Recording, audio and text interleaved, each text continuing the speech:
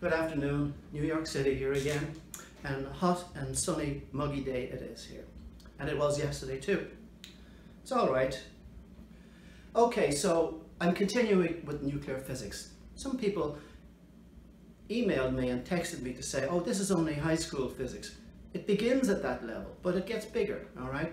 So, you know, if you're pretty good at scattering theory, you probably don't need to watch the rest of these lectures. If you're pretty good at nuclear reactions in general, and there's a lot more than just saying what happens, the energy comes from, there's a lot more to it than that. But never mind, you can sit back until I move into a new topic, but I am going to finish this topic with about 3 more lectures after this one. This is part 3, and I'm breaking it up into segments because there's a lot of little numbers here and a lot of detail that it just takes time. It's in my head, don't worry. But it just takes time to write it on the board, and with my back turned to you, writing all this stuff would ruin the video. So the first thing we'll do is we'll begin with some important numbers for our discussion. Now, when I used to buy textbooks, and I haven't bought textbooks for years, but when I did used to buy them, mainly in Foyles of London, big bookshop on Charing Cross Road. I used to work in a bookshop across the street from it actually. Anyway, when I did buy books, if I was buying a physics book, the first thing I did was I looked inside the cover, in the front or the back part of the cover, or an appendix. I wanted to see if they had listed the important constants properly. Everybody knows the constants such as the speed of light, Planck's constant, you know, Boltzmann's constant, but there are other ones that, you know, like the gravitational constant, we know what that is, but there are others, or combinations of constants, like 1/4 pi epsilon naught 0, the electric constant K, which is 9 × 10⁹ meters squared over kilograms squared, and also get the units of these constants. If I looked through the list and I found, let's say, one of my favorite constants, let's say an obscure one, missing, then I wouldn't get that book. Some people would think, oh, these are the important ones, but there might be 1 or 2 very important ones not listed, okay? Now, I can't think offhand of what ones I used to use as a filter. Let me think. Important details such as the masses of planets, the mass of the sun, 2 × 10⁻30 kilograms, the radius of the planets, the radius of the sun, the orbital radii, things like that should all be included for calculations for students doing classical mechanics. All right? Anyway, you get the picture. Here are some numbers for us, and then we move ahead. I'm going to do this in slices. I'm going to erase this board and put another one on, so there'll be about 4 slices, episodes if you like. I have to figure out again how to cut and paste to make the video. I did do it once, but I've forgotten how I did it. So, considering the fission of U-23592, basically we have a neutron has atomic mass 1, atomic number 0, into uranium 23592. Now, what's fissionable? Well, certain nuclei are fissionable. Well, U-23592 is fissionable with slow neutrons. Slow neutrons are about 1 eV. Intermediate neutrons are about 10⁻³ eV. And fast neutrons are about 1,000,000 electron volts. Now, we also worked out the mass of an atomic mass unit, 1/12 the mass of the unit of the nucleus of carbon, by 10⁻⁻27 kilograms. Yeah, that's the mass of the carbon nucleus. Divide that by 12 because that's pretty close to atomic mass unit 1.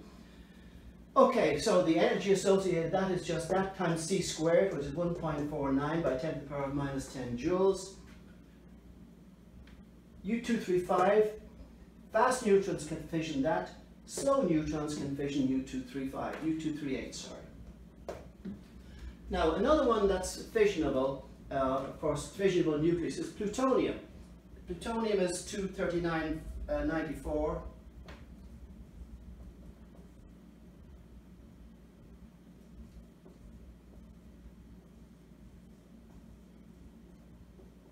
That's also fissionable by slow neutrons. And this, how we worked out, as 170 MeV per fission as an energy. And using Avogadro's number, we will be able to work out the energy released from fissioning 1 kilogram of that stuff completely. Now what do we get? We get molybdenum 9842, possible.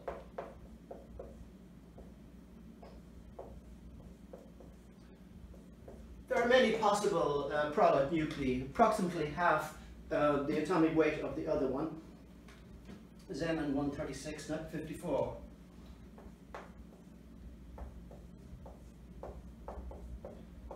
And I don't know, 1, 2 or 3, we'll say 2 neutrons. Now to get a chain reaction we need to get more than 1 neutron. And fortunately we get 2 neutrons, so 2 neutrons go on and fission 2 more nuclei, then you get 4 nuclei fissioned, and if you have, and so it's pairs of 2, and we call that generations.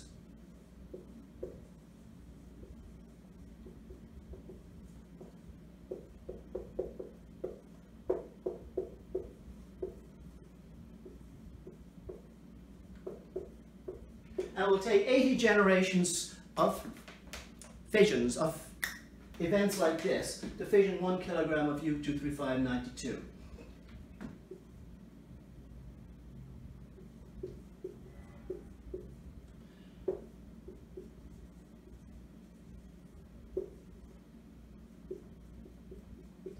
And we get out of that an energy of 20,000 tons of TNT. We'll work out how that gets done. Let's figure out this, continue with this. So we have Avogadro's number, don't forget, 6.022 by 10 to the power of 23. This is one of the greatest advancements of all time, Avogadro's number. Now I don't think Avogadro actually discovered it. I think a fellow called Lockschmidt discovered it. So we'll call it also Lockschmidt's number.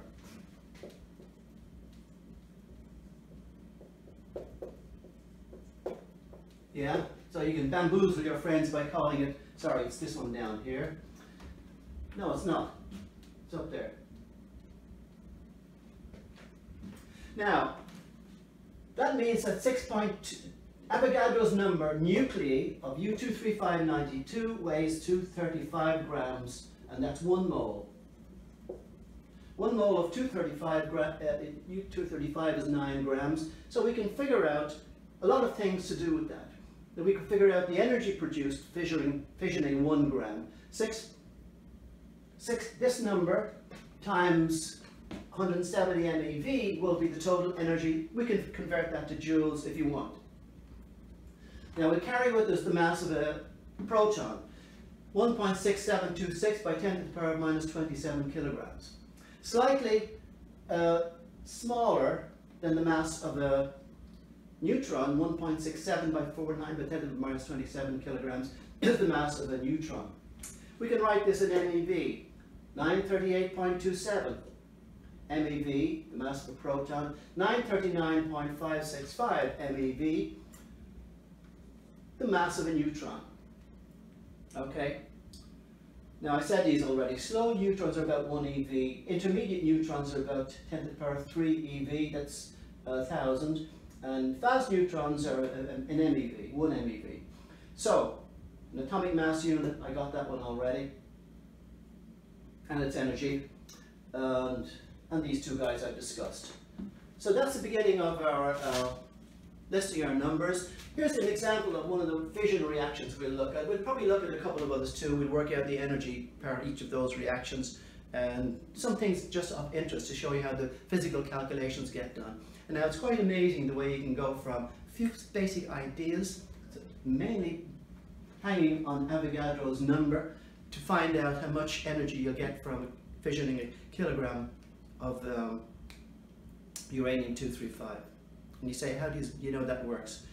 Well, they took a kilogram of uranium out in the desert in Alamogordo, New Mexico in 1945 and fissioned it.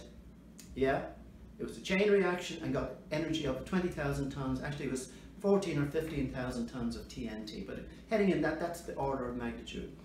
The bomb dropped on Hiroshima had a higher yield, and the plutonium bomb on Nagasaki an even higher yield still. Now these are weapons and bombs and awful, but this was wartime. Yeah, wars are won.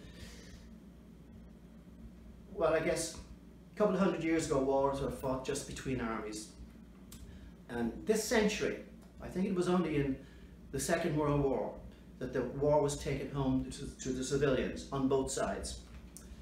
Well, the Japanese had been murdering people all across of Asia, and then they decided to come across to America and do the same thing. So we said, no, we're not having that, and we took arms against them, fought them up all through the Pacific, island hopped up to Okinawa, in contact with close to the Japanese mainland, and there was going to be an invasion, and they recommended that could result in the loss of 500,000 or more American lives. Well, there would be lots of Japanese lives, yes, but this is America. We were worried about not Japanese. We were worried about losing American boys over there to invade the mainland. So somebody, you know, the team down in Los Alamos set the bomb program in motion. First of all, under Roosevelt, and then under President Truman when Roosevelt died. And it had different places. It had place in Northeast, Oak Ridge in Tennessee, and Los Alamos, of course, in New Mexico.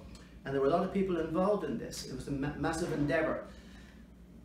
The science behind it was known, but the big problem was to isolate uranium-235 and plutonium, whatever it was, 239. Okay, so that's our first bit of part 3. Next we'll move ahead with part 3, and I'm going to splice this, so I have to stop this part and give you the next part. Okay, so continuing, we were looking at this reaction, and we got, what did we get? The left hand side, 1.09 atomic mass units, neutron, plus 235.044 atomic mass units, 235. Now then, on the right hand side we get molybdenum, 98, 97.905 atomic mass units, xenon, 136, 54, 135.917 atomic mass units, and 2 neutrons, 2.018 atomic mass units, 2 neutrons. Add up the masses on the left hand side and we get 236.053. Right hand side we get 235.850 atomic mass units. The difference between the two is 0.213 atomic mass units, okay? The right hand side is less, so we can subtract this from the left hand side to get 0.213 atomic mass units. We'll call that the mass defect, the mass difference, call it what you want. Multiply the mass by c squared, this by c squared, and we get 3.182 by 10 to the power of minus 11 joules, or 198.75 by 10 to the power of 6 eV. Some people write this as MeV. I just like to put in the actual numbers all the time. And that's the energy per fission for this reaction. Now Serber, in his little book, I like to follow Serber so that I can, in my calculations, keep in touch with him. He may use a different reaction. He may use, let's say, this reaction. I didn't work out the energy per fission for this reaction. You can go home and do the same thing. Add up the mass units on the left-hand side, the right-hand side, find the difference, and convert it to energy, and so on and so forth. You get some sort of number. But I don't know what reaction he used to get 170 MeV per fission. We're going to stick with this one. Either way, it's all close to 200 MeV per fission. Per fission per nucleus, when we're looking at U23592. Okay? Now, using this information and Avogadro's number, we can go and find, well, first of all, we can find the energy release in a gram, fissioning a gram of uranium-235, then a kilogram of uranium-235, and find out then how many kilograms will release enough energy. Well, we'll go into that. I forget what we were looking at. Tons of TNT, energy related to TNT. Okay, so that's continuing on that. What would I do for this? I forget.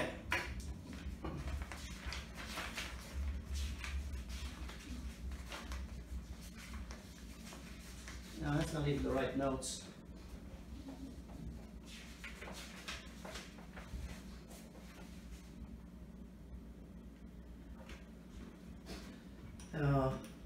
Okay, so I could clean the board there. Maybe I will. Okay, TNT. What's TNT? We'll talk about what that is. TNT is a general explosive.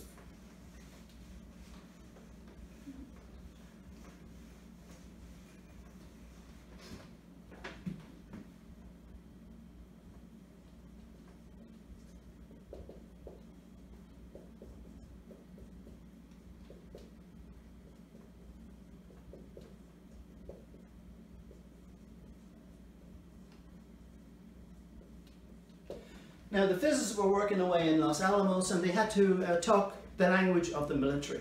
The military didn't talk in joules, okay? The military talked, when they talked about how big is that bomb over there, they would say, oh, it's 500 tons of TNT, okay? The time during World War II, the British had the biggest bomb. They stuck it in an Avro Lancaster and hauled it over Germany and dropped it on poor individuals down there in Hamburg. Massive bomb, maybe one bomb per airplane, when 1,000 bombs would have just done the same. Anyway, trinitrotoluene is, well, it's based on the benzene ring. What way does it go?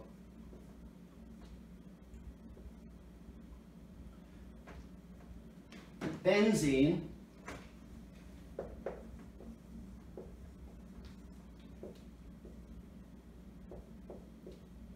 I think it's C6H6. Let's do the formula.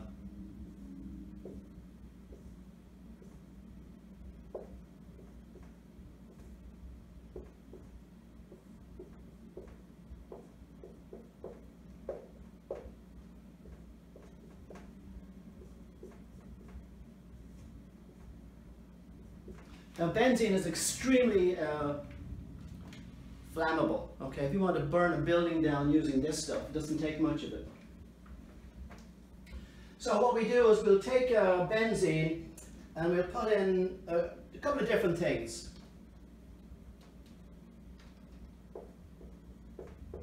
Put CH3 up there. And we put a radical of carbon, no, what is it? NO2, sorry.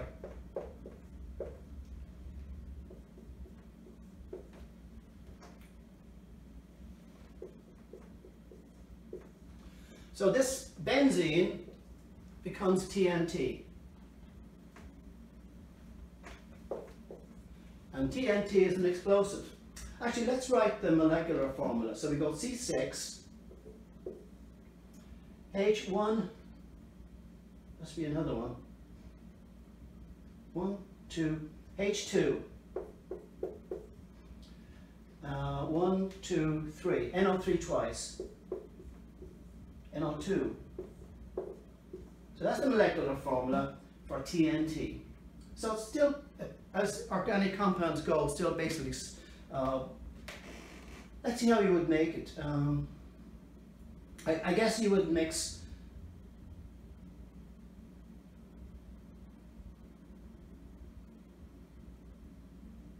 benzene, methane, and maybe nitric acid, I would think, would make TNT. And it becomes a great explosive. Bang, it goes off. The first atomic bombs were of the order of 20,000 tons of TNT. And then they went on and made H-bombs, which were too big.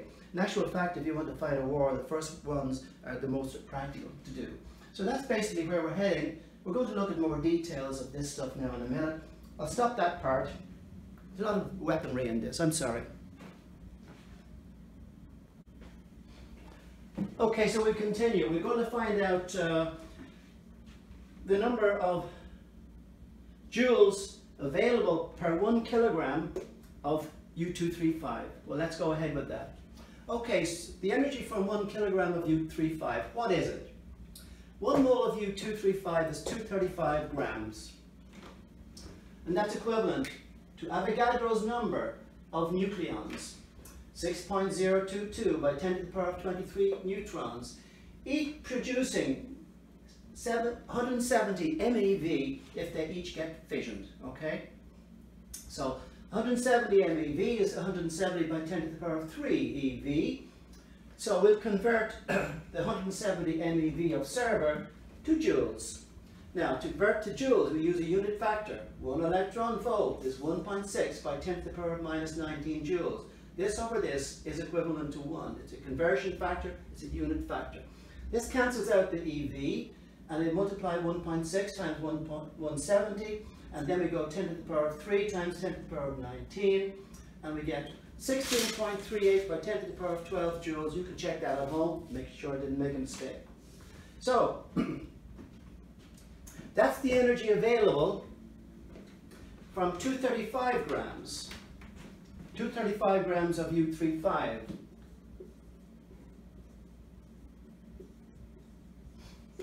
.235 kilograms is the same as 235 grams. So now let's see. What about 1 gram? Well, divide this by 235 and we get the energy per gram. The energy per gram of fissioning U235 is 0.07 by 10 to the power of 12. I'm using joules. So everybody uses it EV. Now multiply this by 1,000 and we get the number of joules per kilogram.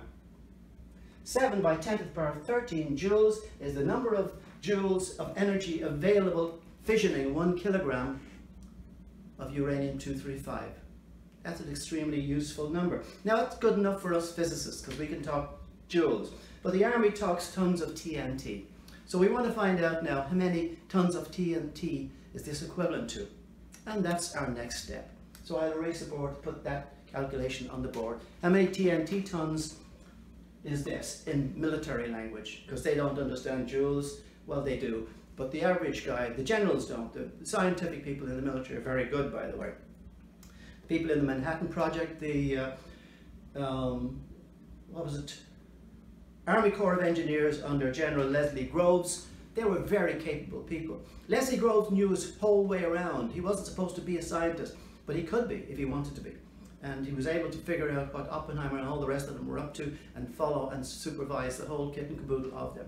That's coming up. We want to go into tons of TNT now. Remember, TNT is trinitrotoluene. I had it on the board a minute ago. I forget the formula. Now we'll finish up this by finding out how many tons of TNT, equivalent explosives of TNT, can we get from 1 kilogram of uranium-235. So we're doing nuclear physics and explosives and weaponry still. Now, we found that 7 by 10 to the power of 3 joules per kilogram is available from fissioning 1 kilogram of U235. Now Cerber actually works in ergs per gram. I don't like ergs, so we have to convert.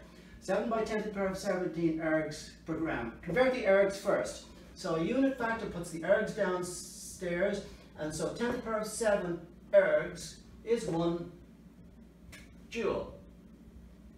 10 to the power of 7 ergs is 1 joule. That gets rid of the ergs. Now we get rid of the grams.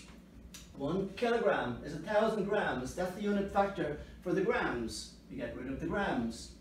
So we're left with 1,000 times 10 to the power of 17 divided by 10 to the power of 7. So 7 by 10 to the power of 17 minus 7 plus 3 is the number of joules per kilogram, or 7 to the power of 13 joules per kilogram. So we agree with Cerber, okay? Now for TNT, experimentally, and I'm not going to go into all the details for this, but there is a way to find out how much energy is available from a ton of TNT, or a kilogram, or a gram even. Explode it and find out how much energy you get out of it. Put it into a container and see how much work it does. So 3.6 by 10 to the power of minus 19 joules is available per ton of TNT. Now this expressed it a different way in Cerber's work. Once again, like I said, he does ergs and whatnot. So we'll stick with joules and tons. So 7 by 10 to the power of 10 joules per gram is the same as 7 by 10 to the power of 13 joules per kilogram. So we both agree with that. We're in the same boat here. So how many tons of TNT is that? That's 1 kilogram. It's a big number. It's about 1,000 times more than this number. 13, we're going to subtract 9. That into that is about 2. So it's going to be 20,000 tons. You can see this already, right? 1,000 that goes too. It's 20,000 tons of TNT. But we'll go through the calculation anyway. So 7 over 3.6, that's the first part, and then 30 minus 9 is 1.94, 1.94, approximately 2, like I said, by 10 to the power of 4, which is 19.4 by 10 to the power of 3, 20,000. 20,000 tons of TNT is available from fissioning 1 kilogram of uranium-235. So now we know what the weapon does, okay? So that's how you can go and talk the military into, you know, using this. Actually, the scientists pushed for this. There was so much momentum. Once the Manhattan Project got started and they set up factories in Oak Ridge, Tennessee, and what's that other one up in Washington State? I forget. And then the one down in Los Alamos. And there were thousands of people involved in this, and billions of dollars spent in the money of today, many billions of dollars. So the project was underway. It wasn't a question of deciding the bomb, should the bomb be dropped. It was a question of when can we drop it. Some people were saying, let's hope we can drop it before the war is over. Vengeance was afoot because of the March to Bataan and a whole lot of other things. The attack in Pearl Harbor even. So what was the other various atrocities committed all over the place. Anyway, the Japanese were in the bad books, and so they wanted to. The war was all. The Japanese military people might not have surrendered. Actually, don't think they would have. They would have fought to the last Japanese civilian, the Japanese military, and then they would have committed the hirikiri or harikari, whatever it is themselves. Sepulchre. What is it? I forget. Sepulchre is a tomb, so it can't be that, but it's close to that. Anyway, let them do that if they want to. That's my attitude. Save us the trouble. But one bomb was dropped on Hiroshima and did terrible damage. And you know, the way Hiroshima got bombed was all accidental. It was one of the last cities chosen as a target. A lot of people the military wanted Kyoto chosen as a target in Japan because Kyoto was full of all the old Shinto shrines and full of history. And it would have been a great blow to the Japanese to have bombed that. A lot of the military wanted to bomb the emperor out of it. They wanted to find out where he was in or around Tokyo and bomb that place, that whole region, and send a message. So the military didn't get away with it because the State Department did not want to destroy Kyoto. Yeah? And of course they were the boss. Stimson, Henry, the Secretary of War, he had been to Kyoto as far as I remember, and he didn't want to be responsible for destroying that ancient city. But the military didn't care. They promised ruin from the sky. Actually, FDR promised, not FDR, Truman promised ruin from the sky, and they got it. They got it in the Hiroshima, and the misery of the people of Hiroshima was untold after that. Laid at the feet of their military. Some of them didn't even know there was a war on. Doesn't matter. That country supported their military, and they let the military away with it. They let the emperor was responsible for the war, by the way, and that wasn't discussed after the war because MacArthur wanted him left in power to keep the country stable. And MacArthur had a famous photograph of himself taken with the emperor, and MacArthur was standing there on the victorious side. The Japanese knew this. The Americans wouldn't have known this, that the victor stands on a certain side, and the emperor comes up to about here on MacArthur. MacArthur's only about 6'1" or 2", so that the emperor must have been tiny. Anyway, there he was, little brat, and he was just started this war and kept it going. He would have kept it going forever to defend his own life. MacArthur let him have it. He took his power away, but he let him live. He remained an emperor as a figurehead. And then, you know, the amazing thing about this country was we went into Germany, defeated the Germans with the help of the British, but the Americans really did it. And the bombings, daylight and nighttime raids, well, they both did it, I guess. And then, definitely, America defeated Japan, definitely. And they already had defeated them on the ground, but the invasion of the Japanese homeland would have been horrendous. I do believe that the two atomic bombs gave the emperor an excuse to surrender and keep some kind of face. Without those, he would have dragged on the war for a long time.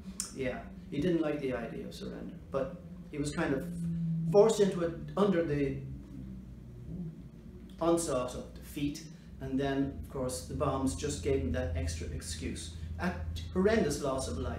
They say 100,000 lives lost after Hiroshima, at Hiroshima. I think it's more like 300,000. If you estimate the number of people over a year or so who are going to die of radiation poisoning, and then throw in another similar figure from Nagasaki, right?